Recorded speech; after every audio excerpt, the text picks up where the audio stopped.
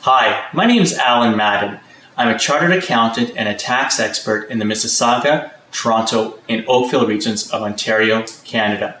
Today's short video is called Why You Should Incorporate for Real Estate. I'm going to tell you the top 5 reasons why you should create a corporation to hold your real estate investments. So let's get started. Reason number 1, a corporation allows for limited liability protection. That means in the event of a lawsuit, because of your real estate assets, your personal assets like your house, your car, and financial assets are not at risk. The most common types of lawsuits involving rental properties are tenant injury claims. If you're not willing to part with your personal assets, then it's important that you incorporate to get limited liability protection. Number 2, corporations allow for easy succession and estate planning.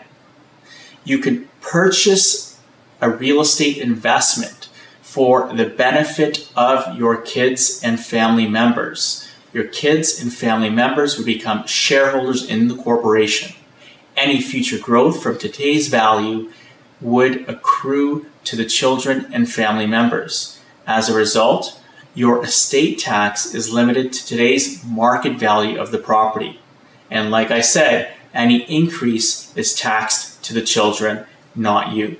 The third reason to incorporate your real estate investments is to allow for partnerships. It's very easy to have a corporation and multiple partners. In this particular case, each partner would become a shareholder in the corporation, and you could have as many shareholders as you require. It's also easy to remove existing partners or shareholders by having the corporation repurchase their shares or by buying back their shares. Also, you can add new partners by issuing new shares from the corporation or selling shares to the partner. This way, you can get additional capital for your corporation. The fourth reason is because financing is easier with a corporation. In fact, banks require that commercial properties purchased be done so in a corporation. Number 5, you can income split through the use of a corporation. For example, if you and your spouse are shareholders of a real estate corporation, then the profits from that corporation can be distributed evenly to each of you via dividends. Compare this to the alternative where one spouse owns the property and all of the profits are included in that spouse's income. That would cause the owning spouse to have his taxable income rise and tax bracket increase. So you see, with a corporation, it's easy to income split or income average.